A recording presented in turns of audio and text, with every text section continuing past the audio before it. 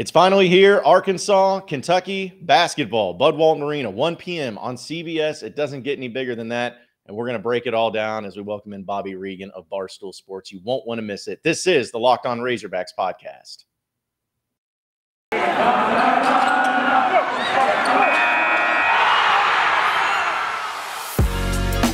You are Locked On Razorbacks, your daily podcast on the Arkansas Razorbacks. Part of the Locked On Podcast Network, your team every day.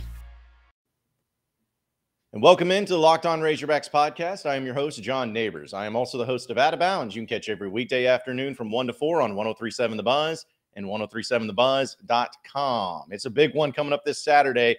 Arkansas is on a really good streak right now, playing their best basketball.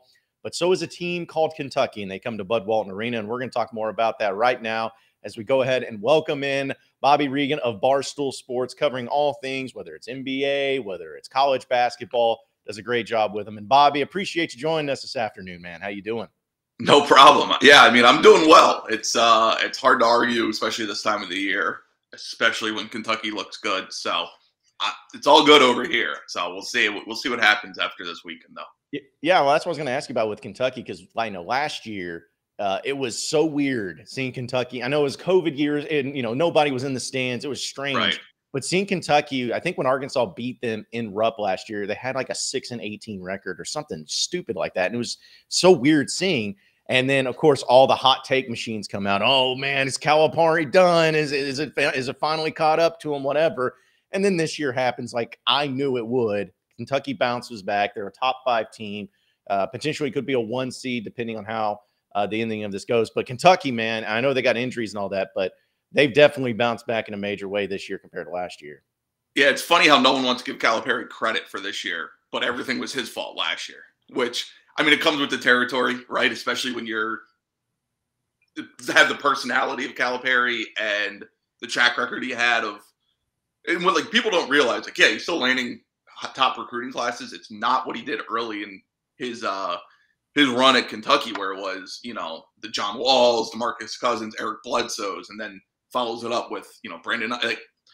It's not that anymore. It's the mix of transfers, one and dones, 2-3-year guys. So it's honestly impressive to watch a guy. Like Calipari's as stubborn as they get. And it's kind of impressive to watch a guy who's stubborn, successful, and been around forever kind of adapt this late in his career. So, it's a little different than watching Muss, who's younger, and you see him even adapting a little bit, right? Like his story at Nevada was transfer you. He was the king of the transfers, even at Arkansas, starting to transfer. But now he's landing these better recruits, and he's mixing in 4 or 5-star guys, transfers, maybe one and dones, but really 2-year guys, that kind of threshold. So it's interesting watching kind of the clash of, and we're going to see it happen more often throughout college basketball. Coaches just change. It's happening in the SEC at all times, I feel like. Yeah, you mentioned Muss. What is from? I know you're a Kentucky fan. Obviously, you went and you're a diehard Kentucky fan, and there was a lot of hatred from at least me and from Razorback fans about Kentucky. But hey, listen, everybody hates Kentucky because you're good. Right. It just happens. But as a Kentucky fan, and looking at Arkansas, and you mentioned Muss, which I know Muss, has a lot of dealings with Barstool, and he will go on and PMT or whatever it will be. But what have your thoughts have been about him as a coach? Is he going to be a good enough coach, or can he be a good enough coach to actually win a national title at Arkansas? Is there limitations? What do you make of him just as a coach? Yeah, I mean, he's a ridiculous coach. He's had success at Nevada and Arkansas for a reason. Can he win a title? Sure. We've seen Arkansas win a title before. I mean, he made an Elite 8 already at Arkansas. But I mean, it's tough. I mean, look at guys like Matt Painter, and it took Tony Bennett how long, and Jay Wright how long, and it's the narrative of can they win changes in 1 year, right? We saw it with Jay Wright. No, he'll never win at Nova. Nova will never win another title after 85. You can't win shooting the ball like that. It's won 2. And now it's all of a sudden Jay Wright's the best coach in America because he won 2. It's look at Mark Few. Everyone going, Mark Few can't win a title. Well, he's been to 2 title games in 5 years, got blown out by Baylor, and really was a an ankle injury and a bad call away from probably beating Carolina. So it's like, I hate judging things on the NCAA tournament because it's so fluky. But at the same time, I realize that's how everyone's kind of judged. So can he win? Yeah. Like, I wouldn't be surprised if he ever wins one. It's just a lot tougher at Arkansas, obviously, until he gets it kind of his thing rolling. He's starting to, but college basketball, it's rare that you can do it in 1 year, right? Calipari might be like the only one that kind of did it. And that was a historic recruiting class with Wall, Bledsoe, Cousins, and that group coming in. But to start setting up like your identity as a coach and program, it just takes a cycle. You need 2 to 3 years to do it. So he's on the right path. I wouldn't be surprised. Now we'll see what happens going forward. If he's still recruiting the way he is and winning the way he is, then yeah, I wouldn't be surprised. Yeah, because it's like with the formula that Muss has, I think it's possible. But then when you brought up like Calipari too, and this is what I try to tell people who have an expectation of winning a national title, which of course, you know, somebody has to win it every year, but it's like Kentucky, Calipari. I would make an argument, I don't even think it is an argument, has had the most high-level NBA caliber talent over the past 15 years compared to anybody else and has one title. Now, one is great, so I'm not like downplaying that, but I'm like, you're talking about a team and a program that has been to multiple Final Fours, that was 39-0 heading into the, the Final Four or whatever it was. Like, they put it all together so many times and still only have won one. And it just shows the difficulty of, even if you have the insane amount of talent, that doesn't mean anything, because you see teams all the time that have more NBA talent or all of that struggle to win one title, much less multiple titles too. And it just shows there's no way to do it. Izzo, right, regarded as this great coach, one of the historic greats, one title. And how long has Izzo been coaching? Yeah. And he's had NBA talent. He's known for developing guys. He's known for having 4-year guys. He's done it every which way. One title. Calipari, one title. Now, even, Jay Wright, it took 2 for him to start doing that. But Boeheim, one title, right? We've seen him do it a bunch of different ways. He was recruiting a bunch of 5-stars. He had, Syracuse had NBA talent. Took Carmelo. It's just weird because the tournament's the flukiest event. It's the worst way to determine who the best team in the country is. It's the best way to determine a champion. Like, that's the easiest way to sum up the tournament, because it's matchup dependent, right? Like, you could get screwed if you're a 1 seed and your bracket holds serve, but a 1 seed in the bracket below you, it ends up being a 12 seed you end up playing in the Sweet 16 and like a 7 seed in the Elite 8. Like, is it fair? Absolutely not. You have a committee of people trying to organize teams. There's principals. It's mayhem, and that's why we love it. But the takes from the tournament are always the worst, because it's all people want to talk about. And it's like, well, okay, like, if you're going to scream titles, how do you differentiate one title from another? Because I hear all the time, like, well, Tom Izzo has only, has one title. And it's like, well, okay, like, if we're talking about him that way, why don't you talk about Calipari the same way, or Boeheim, or fill in all these guys that have one title? I think Nolan Richardson. Is Nolan Richardson as good as Tom Izzo? Like, they have the same amount of titles, but if you ask 100 people, bet you 98 say Tom Izzo over Nolan Richardson, or Jim Herrick at UCLA, right? Like, is anybody running around screaming Jim Herrick's like an unbelievable all-time coach? He is a title. Not many coaches have titles. So it's weird in that sense. Kevin Ollie, there's another. Yeah, there you go. So it's like, at the same time, like, it's hard to talk about the tournament like overall, where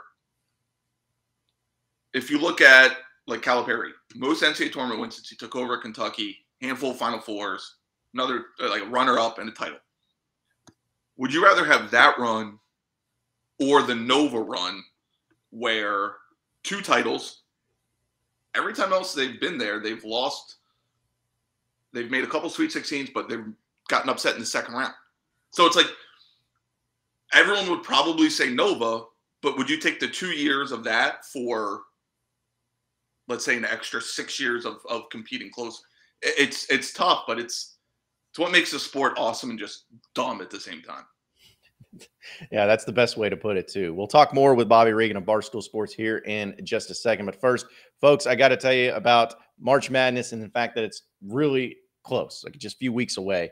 And this means you need to start thinking now about where you're going to be running your brackets this year. Are you going to go for the usual or are you going to go for the best? You always want to go for the best. And we've done our homework here on the Locked On Razorbacks podcast, and runyourpool.com is where you need to go. Along with standard brackets, Run Your Pool offers game type like Survivor and Pick X, which is both really fun in their own way if you haven't played them. But they have their options to edit scoring. And also they offer more intel to make your picks, all the stuff you won't find at ESPN or at CBS. If you run a business, Run Your Pool can help make some of that madness magic happen alongside your employees and even, again, for your customers as well. Clearly, we believe here on the podcast about Run Your Pool because, like I said, we're running our brackets there ourselves, and there's no truer test than that. But if you want to play against us for a shot at a cash prize, join us now at runyourpool.com/lockedon.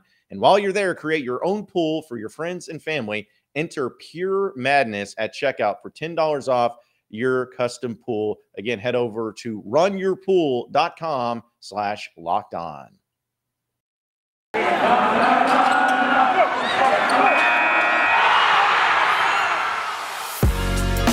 You are Locked On Razorbacks, your daily podcast on the Arkansas Razorbacks, part of the Locked On Podcast Network, your team every day.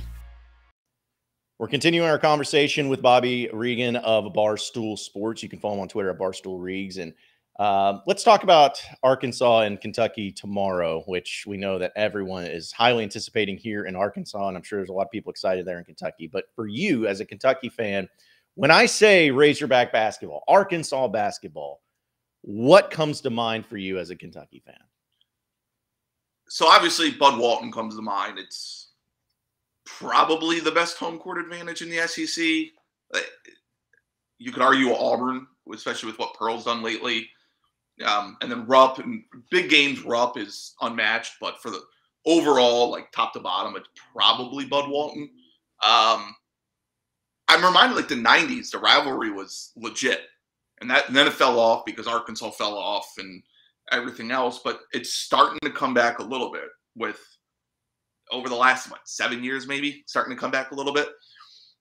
I wish it comes back because the SEC thrives on rivalries, whether it's football, basketball, whatever. Kentucky, Arkansas was one of those undervalued rivalries. So it's starting to come back. It is weird because I do like Muss and the crew there. So I want him to go somewhere else so I can actually get excited for him. Because again, it's weird. So I'm 30. I turned 35 here soon. It's weird because I don't really hate Arkansas like people probably 5 to 10 years older than me, where it was just too young during the rivalry period for it to be manifested into me. People older than me, if you say that, they're like, no, we got stuff to say about Arkansas. Now it's more Tennessee, Florida than probably anything else, and within the SEC. So I hope it comes back because it should. Arkansas is a rabid fan base. Whether it's on Twitter, whether it's you meet them in person, they want to talk basketball as much as anyone else. Florida's probably had the second most success. Florida has had the second most success in the conference. Arkansas is probably third. It's I hope they come back because I want the SEC to be a good basketball conference. It's fun. It's not fun when Kentucky wins every game by. It is fun when they win every game by 15, but it's, as a fan of the sport, it's fun when you talk about these games as top 15, top 20 matchups. Well, and you brought up I've always talked about that with the success and obviously the tiers in the SEC. And I agree, if Arkansas is good and Kentucky's good, the conference is better. It benefits from it so much. And I agree with you as far as the Florida success level, because for sure, Florida back-to-back national. But I guess what I've always looked at it when it comes to programs, and I feel this way about Kentucky too, and about multiple programs elsewhere, is when a program is historic, when it's not about the success of what a coach did at the program, but what the program has done with good coaches. Right. What I mean by that is Florida. The only thing Florida had, what made Florida great, was Billy Donovan. It wasn't necessarily just their great hires or the historic coaches or anything. Billy Donovan was just a phenomenal coach, and it worked out for him. And, Kentucky, they've had Hall of Fame coaches, going back to Rupp, obviously Pitino, Tubby Smith won a title there, and obviously Calipari Hall won a title. Yeah. I mean, there's multiple coaches, and at Arkansas, it's like you had Eddie Sutton, which we know, of course, went to Kentucky too. You had Nolan Richardson, and everyone's hoping that Muss can kind of be, maybe not saying he's a Hall of Famer right now, but hoping that he can have the high level of success. So that's where it's always been like, I guess the closest thing I can think for Arkansas being a program where they're not defined by a coach. They're defined by, previous successes that they've had to go along. Yeah, it's going to be an interesting thing to watch, because I agree. Like, it's why I say, like, Syracuse or like Calhoun's a good example. I think Calhoun's one of the 4 best coaches in college basketball history for what he did at UConn. Like, no one wants to go to Storrs, Connecticut, and he turned that into legit one of the best programs in the country. It's why I look at like Syracuse when Boeheim leaves. What are they going to become? We've never seen Syracuse go through a coaching search. We don't know life without Boeheim at Syracuse. Michigan State, you at least had like Judd Heathcote had success, then Izzo.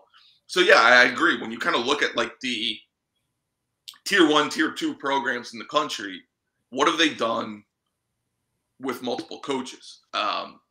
Carolina is a good example. They won obviously with Roy and Dean Smith. Now you could say whatever about the coaches. They won with two Hall of Fame coaches. Duke's just a little different because Krzyzewski has just been on his own. Similar to UCLA, where they're defined by Wooden, but hey, like Herrick won a title, Cronin brought him to a Final Four, Ben Howland brought him to a Final Four. They've had success.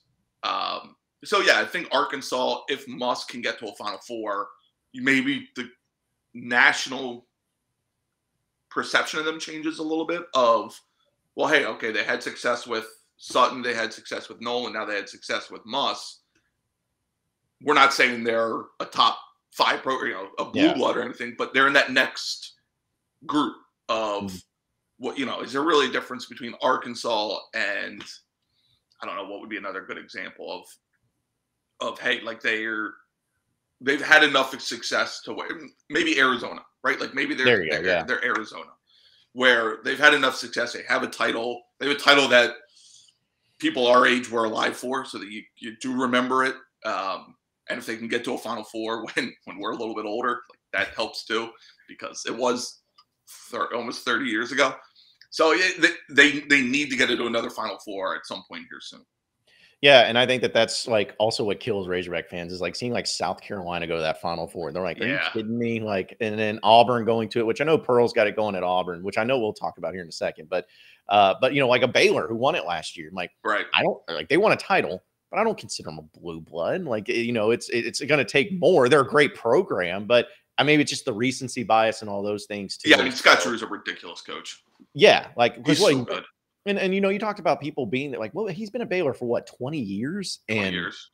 Now it just shows sometimes, we get so apt to like, change coaches and fire coaches. It's like, hey, sometimes it does work out if you give coaches time. Not saying if you have John Pelfrey as your coach to keep him on board if he's going losing seasons, but that's I think the unique thing about college basketball, and I don't know if it's going to go away or stay around, but in college football, unless you're Nick Saban, you're a program that's changing coaches pretty frequently. Well, there are 5 teams in college football that can win a title. College basketball is a lot deeper. Like there are 5 programs that ever win a title in college football. Yeah. But it's like, like you mentioned Coach K and how long he's been at Duke. Calipari, I'll admit, Calipari has been at Kentucky longer than I thought he would. I honestly thought that he'd be there, but if the right NBA job opened up, like with the right team, I thought he would leave, but he's been there a long time. I think, but it's like between him and Jay Wright and, you mentioned Drew, like in basketball and Izzo, like the list goes on and on and on. If in basketball, it just seems like, I don't know if it's more patience or what, but they let coaches stay and do their thing. And they're not so easy to fire coaches, especially if you like have tastes of success. Like if you give those little bit of taste, you continue to keep your job. It's not about winning a title or busting type of deal. Well, that's the unique thing about the tournament, right? You can save yourself if you get a couple high seeds. Maybe you don't make a Final Four, but hey, like we were a 2 seed 3 years in a row and made 2 Elite Eights and a Sweet 16. Or on the flip side, if you're, let's say, a 5 seed, you kind of have a whatever season, in and out of the bottom half of the top 25, but you get hot, make a run to the Final Four. We've seen coaches flip that too, where it's like, oh, he got us to a Final Four. You're good for the next like 3-4 years. Yeah. Right? So that's the one weird thing, not weird, the nice or bad thing about the NCAA tournament is you can flip what a fan base thinks of you.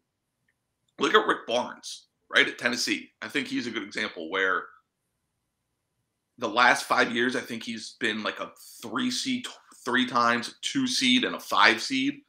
He hasn't made a Final Four, but Tennessee's consistently one of the top 20 teams in the country. That matters because it's different than football where you focus on one loss and it's like, well, he lost and now we're playing in the Independence Bowl. It's like, well, because 4 teams make a playoff. Like, it's kind of tough to do here. And if you are, especially in the SEC, if you aren't in the playoff, it's a failure of a season, it seems like, right? Like, it's just the nature of college football, where college basketball, success is different on every level too, where it's like, a couple of, like Florida, like Donovan made a couple Elite Eights, and it's like, or Arizona, Sean Miller made 3 Elite Eights in a row, happened to lose to Wisconsin twice, like lost these close games, and then he was deemed like the next guy likely to win a title, had a couple down years, and everyone deemed him a failure. And it's like, well, if he made 2, like Derek Williams goes to the rim against UConn instead of settling for a 3, he's in the Final Four, and we're talking about Sean Miller, completely different. So it is weird in that sense of how you can twist a job based on that, but it's college basketball, and that's why I think guys do get a longer leash, because like we talked about, how many times do you see a run from like a 5 or 6 seed to at least a Sweet 16, Elite 8, and next year this is what you build on, and it's like, or you just got hot for 3 games. Yeah, no, that's a good point, and I think that with the tournament and teams that make runs, it's kind of like maybe it gives you hope a ways, where even if it's like you're a 4 seed or 5 seed, it's like, we just get hot, we can make it to the Final Four, right? Where you're so handcuffed, like you said, in college football, where it's like 1 loss, you're out, like pretty much, like it's done in the regular season. Changes everything. You could be the 7th best team in the country and not have a chance to win a title. Like, that's insane. It's insane. Yeah, it's like no other. You could be the 3rd best team in your conference and you don't have a chance. Meanwhile, like the 3rd best team in the Big 12 is going to be a 2 seed. Yeah, well, and it's like, we think about, like, look at Arkansas, for instance, in the 90s when they were so good. People forget Arkansas only has won 1 SEC tournament, and it was in 2000. Like, and it was with and Arkansas needed that tournament to get into the to NCAA tournament, and they had Joe Johnson on the team. Like, that was the only time, even though they had those. So it just shows you how difficult it is, and even though you may be the best team in your conference, you may not even win your conference tournament because of how it's set up. So, yeah, that's the crazy thing about it. And when we're looking at Arkansas too, and what they've done this year, I think that's what people are kind of hoping for them to make another run in the tournament, because everyone talks about what it takes to get into the tournament and what it takes to go far in the tournament.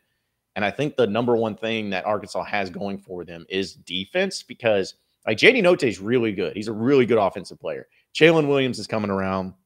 He's a double-double machine, and they'll have some other guys step up here and there. But it's like their defense has been so good where they've held almost every SEC opponent that they've played to under 40% shooting and an under 60 points for the most part. There's been a few here and there. So it's like, is that like one of the biggest factors that helps you go far in the tournament? Is it defense? Is it guard play? I mean, what is the formula for a team to go far in the NCAA tournament, even though it is a crapshoot at times? It's for sure guard play. I mean, look at championship winners.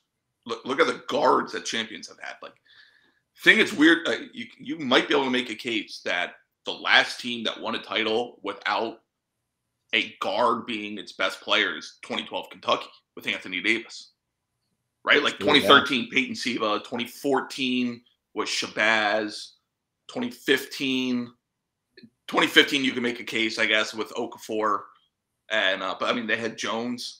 2016 Archie Diacono, Josh Hart, like the list. You can keep going. 2017 with Joel Barrett. Like every time you go down this list, it's guard play. Even last year, Baylor had 3 guards. So for me, it's always guard play, and it's, do you have pros?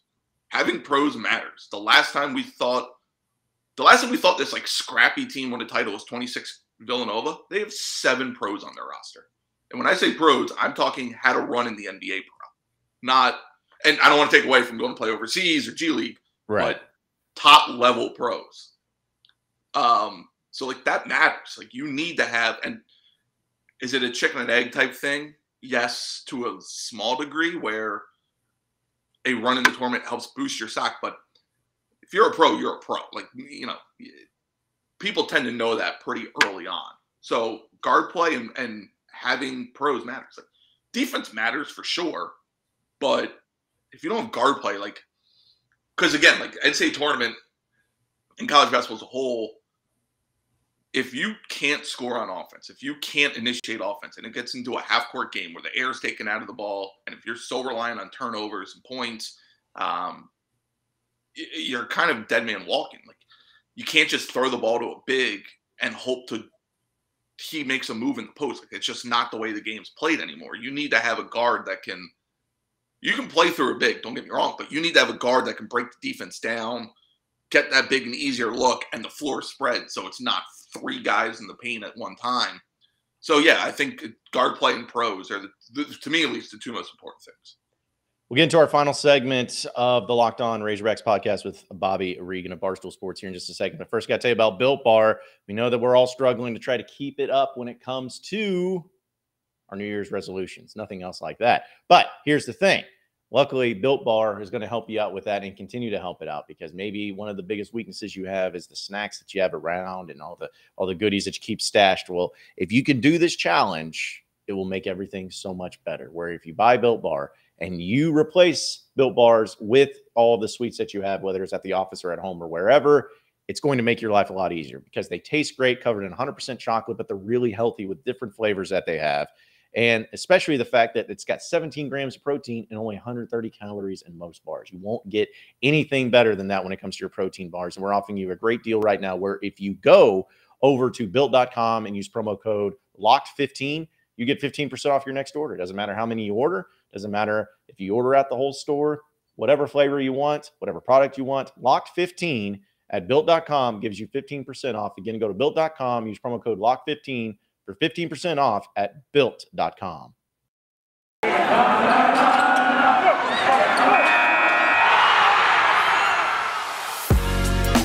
You are Locked On Razorbacks, your daily podcast on the Arkansas Razorbacks, part of the Locked On Podcast Network, your team every day. All right, final segment with Bobby Reagan of Barstool Sports, talking a little college basketball. Arkansas and Kentucky, of course, happening tomorrow. Something I wanted to bring up to you is, of course, you know, we talk about Arkansas kind of coming back, and Kentucky and the rivalry that it is, and everything there too. In Bud Walton Arena, like, I don't know if you've ever been to Bud Walton or experienced Bud Walton. No, it's on the bucket list. Yeah, like, and I was actually thinking about it just a couple weeks ago, assuming that it came to this. I was like, man, I want to text Bobby and see if he has any chance of coming down, because I think that'd be so fun. But you know, I feel like I almost take it for granted, where I grew up as a Razorback fan. I grew up in Fayetteville, and I've been to Bud Walton since it opened back in the championship year all the time. And it fits 20,000 people there. And I know Rupp has over 20,000 people. I don't know exactly the number that it fits, but I guess that's where I like to kind of laugh at Auburn fans right now, which I know that they have gotten out of control. Like they're insane right now of what they're doing. But it's like, it's like, you know, they got like 10,000 people there. There's a lot of other SEC arenas that maybe get 13,000, but it's impressive to me in college, especially modern day college basketball, if you can get 20,000 people in an arena for a college basketball game, especially multiple times. And that's where I think like Arkansas and Kentucky kind of stand alone in their own right, that not even just for big games, but for a lot of games, you can get 20,000 plus people in these arenas. And it just shows you kind of the fan base and how passionate they are about basketball too. Yeah. Well, there's nothing else to compete with, right? Like, speaking for Lexington, you're an hour from Cincinnati, you're an hour and a half, 2 hours from Indianapolis, you're 3 hours or so from Nashville. So in terms of pro teams, pro markets, you're kind of on its own. Same with Fayetteville. Like, you're not competing with a pro team where, you know, Indiana fan, hey, the Hoosiers play on Tuesday, the Pacers play on Tuesday. I don't know, it's easier to get a ticket to the Pacers. Let's just go there, right? Where it's, or, oh, hey, like the LeBron's in town. We'll just go see the Pacers Lakers instead of Indiana Maryland. So the market is just easier for Arkansas and Kentucky. And then just specific to the SEC, we talked about it right before we started recording. Arkansas is unique where, like, they aren't bad at, like, I want to say this so Arkansas fans don't yell at me. You guys do have a football history, but you don't have a football history of the majority of the other SEC schools, especially SEC West. That's fair. So it's easier to say, hey, we're a like basketball school, right? Like Kentucky's embraced it. Auburn's starting to embrace it, where football's been down for them for a couple years. Basketball's been up. No, we're a basketball school now. Let's just focus all our energy here. You know, they'll still sell out everything for football, but it is easier when you don't have like the Alabama success, or even, you know, Florida's unique because they've had basketball success, you know, within recent times, as well as Florida as football, but LSU, right? Like you're not LSU where, hey, we've had recent football titles multiple times that everyone remembers. So it's easier to get fired up for basketball, especially like if you're a student where, hey, there are 7-8 Saturdays in football season. It's easy to go to a game, but basketball, it's like, okay, we're really going to go to a Tuesday 9 p.m. tip against Vanderbilt. And that's where I think it's unique. Well, yeah, of course we're going to go. Like, why wouldn't we? What else are we going to do? Yeah. So it is unique. And again, like I want the SEC to all be there. Like I joke around and get yelled at about like, yeah, like every game against Kentucky's Arkansas is doing a stripe out. It's a t-shirt game. It's a fill in the color out. Well, yeah, that's great and all, but it'd be nice if, and we're starting to see it this year with like Auburn coming to town. It'd be nice if like when teams come to town, it's that way just regardless. And yeah, sure, like Kentucky will still always get the whatever out, but you know, when it's Texas A&M against, I don't know, Alabama in basketball, like, can we get more than 30% filled capacity? Yeah. Like that's the thing that I've seen, especially with like A&M. You know, you mentioned them. I guess it was maybe their game against Georgia or something like that recently, where I mean, it looked, and this is not an insult. It just looked like, you know, a midweek like women's game here in Arkansas, like where it's just the crowd is just not there. And and so it's just like it's just different between each school. And you bring up Auburn too, and I know that we've had this discussion, or at least we've tweeted about it. I like the fact that Auburn has become another good team because, you know, again, we like parity. We like going up and having bigger games and just circling Kentucky, and then the rest of them are just kind of meh. Like, it's good to have that. But, man, like when Arkansas played Auburn and Arkansas beat Auburn and stormed the court, and it was awesome. The amount of Auburn fans that at least were coming at me and tweeting at me about like, oh, y'all treated this like it was your Super Bowl. You know, we finally have made it and all those things. And I'm like, you guys know it was because of the number next to your name, right? It wasn't because we beat Auburn basketball. It's because we beat the #1 team in the country. Right. And I think that's where some of these new programs, like an Auburn basketball program, who's I think they've been to total 10 NCAA tournaments. Like almost like Arkansas's almost been to as many Final Fours as like that. So it's like, I get it. You guys are good. Great. That's awesome. But it's like, you're coming around to where you're thinking you've already arrived. You know, you're already the Kentucky. And I was like, no, Kentucky is different. Even when Kentucky is having a bad year, it's still Kentucky. Like, you still want to beat them. You still hate Big Blue Nation. Like, you want to beat them. But with Auburn, it's like, it wouldn't have mattered. It could have been #1 team in the country, Vanderbilt Commodores, and it still would have been the same reaction. So it's like, I like the fact that there's getting more teams that are being more competitive, and especially at a higher level. But I'm also wanting to make sure people understand that it's like, it's still, there's a difference between beating Auburn and beating Kentucky still, no matter what. Yeah, listen, Auburn can't say that when they beat Kentucky this year in Auburn and players were like stripping shirts and shorts off on the floor and going crazy. Like, you want to talk about Super Bowls, guys? Like, listen, I'm glad you're good. Like, we're the Super Bowl. You're the #1 team in the country. We're the Super Bowl. Like, that's all that matters. Like, that's until you have continued success, which Pearl very well might. you're not. Like, you're just not. You're Auburn basketball. You're a good story. You're becoming a good program. But you're right. Like, it could be 1 seed Southwest Missouri or Southeast Missouri State. If they come, like, guess what? Everyone sees, oh, number 1's here. Let's go pack the place, camp out. Like, that's what it is. And you're right. Like, we talked about it before, the Kentucky-Arkansas series. Like, Arkansas beats Kentucky when they're an 8 seed. And it's like, that's what Arkansas is like, yeah, well, okay, we got Kentucky. That's check one of the goals of the season off the list. It's not that way with Auburn yet. And it might get there, but I would venture to guess not, because it's really hard to become a blue blood. Yeah. I mean, like, you make it look at Arkansas, you know, they looked like they probably felt like in the 90s that they were a blue-blooded program, but man, the wrong coaching hire, you know, after something goes down. Look at Memphis. Yeah. Or Indiana. Memphis. Indiana might be the best example, right? 100%. As blue blood as blue blood gets. They've had one relevant season since like 2000. Yeah, 2002, I guess they made the title game in 2002. Yeah. And they've had one true relevant season when they were the 1 seed and lost to Syracuse. Yeah. Was that the Oladipo in a year, I guess, when he was there? Yeah. Oh, yeah. That was the year they beat Kentucky on that buzzer beater. No, Kentucky beat Indiana. The year Watford hit the buzzer beater against Kentucky was the 11-12 year. Kentucky beat Indiana in the Sweet 16 when they won the title. Oh, okay. Well, I was thinking of the regular season game. Was that not the same? That was the same year. And Kentucky had 2 losses that year. It was the buzzer beater to Indiana and then the SEC title game to Vanderbilt. Yeah, which makes no sense. But that was the year Vandy was a 4 seed, though. That was the oh my God, yeah, that's right. That was the Foster, John Jenkins team.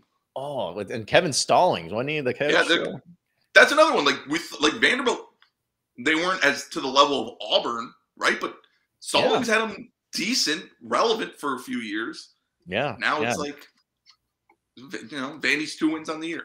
Yeah, that's another one too. So, but yeah, that's my thing is like, you know, Arkansas fans, since they've tasted especially the older ones, like they've tasted success and they know, like, but like, you know, we talked about court storming this week, which I know the court stormers of Barstool is going to be at this game. Yeah, which really in a predicament with that. Yeah, like, because I'm like going into it, I'm like, okay, you can't rush the court twice in a year. You can't rush the court twice in 3 weeks. Like, it just I don't like that. But then I think that most people were on board with not rushing the court. But then when they announced that they were coming, I think suddenly the students are like, oh, now we have to rush the court if these guys are here too. And I want to say, I don't care if teams rush the court. Like, to me, there are 3 tiers of rushing the court. Teams that absolutely cannot. Kentucky, Duke, Carolina, Kansas. Facts, Those 4 are not allowed to rush the court whatsoever. We will make fun of you if you rush the court. If you are Arizona, Gonzaga, UCLA, Villanova, UConn, Michigan State. Everyone else just rush the court whenever you want because it's a bunch of dumb college kids and who cares? Like, we're all dumb in college. Yeah. When I was at Kentucky, we rushed the field like 4 times for football. It's awesome. Even though I snapped my phone because it was flip phone era multiple times. Like, still had a blast rushing the field when we beat like number 1 LSU or top 10 Louisville, or like Stafford, Georgia. But it's all like, it's fun. Like, it's college kids. Who cares? But Arkansas is like, they could reach the category, and it would take some years, but they could reach the category of like, hey, we're going to still make fun of you if you rush the court, but go ahead and do it. Yeah, they're kind of flirting with it, I feel like, at this point, like to get that made fun of, because it's funny. They should just make it their thing. Just make it Arkansas's thing of rushing the court no matter what. Kind of like Clemson does in football, you know, like right. Like what the SEC is just going to find them every time. I don't dare them to find them. Oh gosh, yeah, I don't know if they ever want that. But I was like, when I was a student when Qualls had the putback dunk against Kentucky. Okay, and I was a front row of the student section. Of course, it was bedlam. But I remember we were going to rush the court, but the only reason we didn't is because for some unreal reason, the refs put 0.2 seconds on the clock. I remember back then, I'm like, you can't do anything with 0.2 seconds. The only thing you can do is a full court pass tip. Yeah, and like you literally have to volleyball tip it. That's it. Yeah, it was so unlikely. But anyways, like that was the only time I remember us getting close to it, and and I don't think I rushed the field as a student either. Like, I didn't have any of that. So I'm with you. Like, I get it. It's fun. And like at Arkansas, like when we did it for Texas football, it was awesome. And, you know, the Auburn one was really awesome too. But I don't know. It's you don't want to do it too many times, I guess. You don't, because it's just, especially so back to back, close together. Because Arkansas is number 18 in the country, I think. And well, that's the thing. Arkansas is playing well now. Yeah. Like if they kind of sputtered after beating Auburn and we're like, all right, we're a bubble team, then yeah, it's like, okay, we're likely in the tournament now. We'll rush for that reason and beating Kentucky. Yeah. But yeah, it's like, actually, we're just one of the hottest teams in the country, so we're just going to do it regardless. Yeah. I'm not going to be mad if they do it, but at the same time, it's kind of like, it's not going to feel the same way as if they did it when they did it against Auburn, because also Arkansas went through a time where they didn't rush the court. Like, I think since like 99 Auburn, something like that. Okay. When Auburn was number 2, which is funny. It was Auburn. The Chris Porter Auburn team. Yeah. And it was like Arkansas had a Pat Bradley and Brandon Dean and Derek Hood and all those guys. So, hey, before though we get out of here, man, I know how I feel about the game tomorrow. I want to know how you feel. Do you think Kentucky can go into Bud Walton in front of 20,000 people and beat Arkansas, or do you think Arkansas gets Kentucky because of some of the injuries that they have right now? Yeah, so it's crazy for me to say that Kentucky can't do it, because this team we're seeing without Ty and Severe still finding ways to win against good teams. Alabama, LSU, we're talking tournament teams.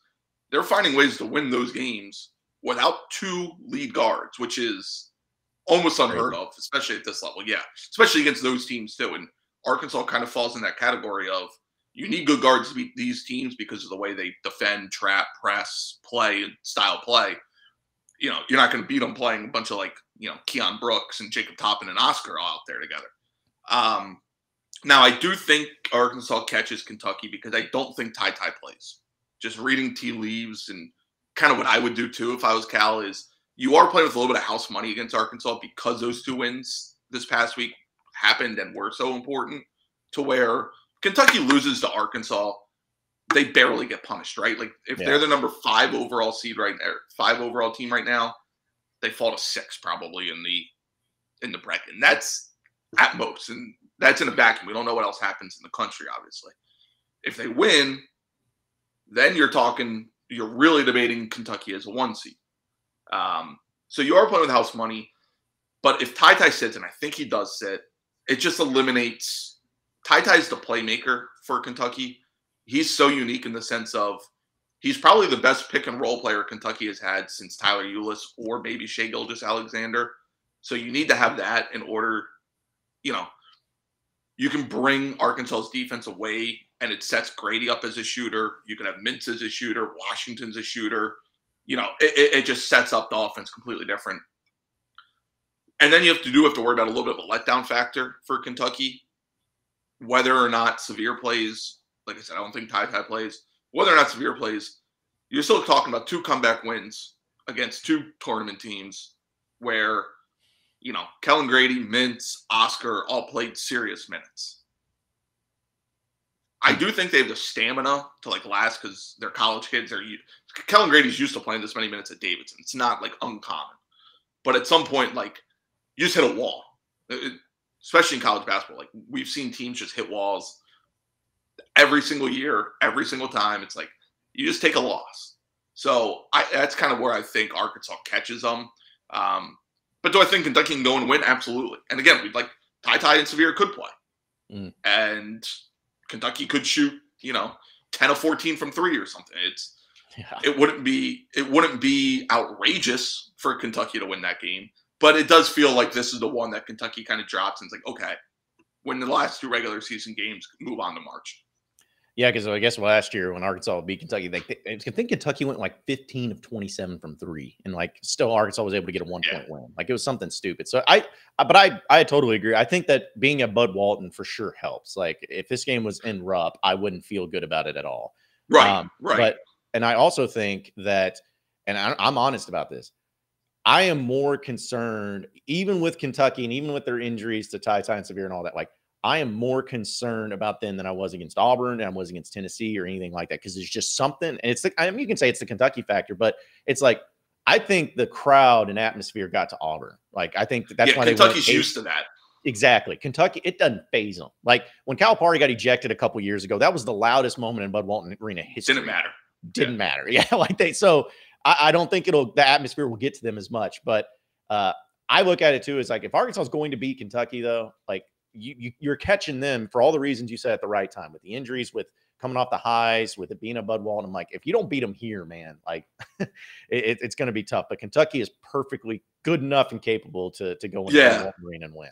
So, and it's weird. Like, I don't mind a loss. Like, I shouldn't say it that way. Like, a loss, I'm not going to react to a loss against Arkansas in this scenario like I would different years because of all the reasons we listed.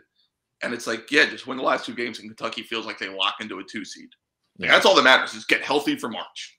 And it's weird saying that because you're used to saying, no, you got to win every game. You got to win every game. And it's like, no. I just want Ty and Sphere to be healthy. I want everyone to be healthy. Like, if Kentucky gets down big or anything like that, pull everybody. Like, just pull everybody. Got to save the ankles. That's all I care about. I don't want a freak injury when you're down like 18 with 6 minutes to go. So it is weird being in that stretch where, and it's tough for Kentucky fans and fans in general to kind of do it, like compartmentalize. You want to win the game, but it's not the end of the world if you don't. So that's where I am with the team, or with them in this game. And it matters more for Arkansas. It just does. Like, you're at home. It's the one time they play, and an Arkansas win, you're really talking about them as a top 4 seed in the tournament. Yeah. And I think that's why Razorback fans want it as bad as anything. But, you always want to win at home, and it is Kentucky and all those things. But I don't know. It won't surprise. Nothing will surprise me in this game, I guess. No, and that's kind of how I got with Kentucky too, because I thought Alabama or LSU was going to catch them just because of the style of play and not having guards. And then Kellen Grady goes nuts against Alabama. Bryce Hopkins saves the day against LSU. So it's like, I don't know. For all I know, Damian Collins could come in and put up like 12 and 10 against Arkansas, or Jacob Toppin hits like 30. This team, and I don't want to say it's weird things happening, because I do think Kentucky is on the very short list of national title contenders, if not one. Like, they are one of the best teams in the country, especially at full strength. But like, they're just finding ways, and it's different guys, and that's where Calipari's just kind of being like, okay, we're going to throw this guy in. And Dante Allen, it's your turn. Let's see what you do. And Davion Mintz, it's your turn. So yeah, I'm with you where I wouldn't be surprised, but just it feels like this is the game Arkansas catches them. First top 25 matchup between these two teams in Bud Walton since, I think it's 1997. Yeah, that's weird. Like, so I mean, this is a historic game in that perspective too. So it's just it's good where both programs can look at this game and say, you know what, it's not going to hurt us if we lose because they're a good team, but it'd be great to win. It's like bonus. Like, it's just nice to be able to have that once again where you can view it. Yeah, not playing like a 14 and 15 Arkansas team where you're like, I don't want to go to Bud Walton and play this team, and like everyone overreact if they lose without guards. Yeah. And, if the Qualls put back dunk happens, all of a sudden it's just like, how in the world did you have that happen? So, but hey, Bobby, man, appreciate you joining us, dude. It was awesome catching up with you. I know tomorrow's going to be a lot of fun, even though I hate Kentucky. You're a good guy. So you can follow him on Twitter at Barstool Reags, and we appreciate it, man. And I know we'll be catching up soon. No problem, man. Have a good one.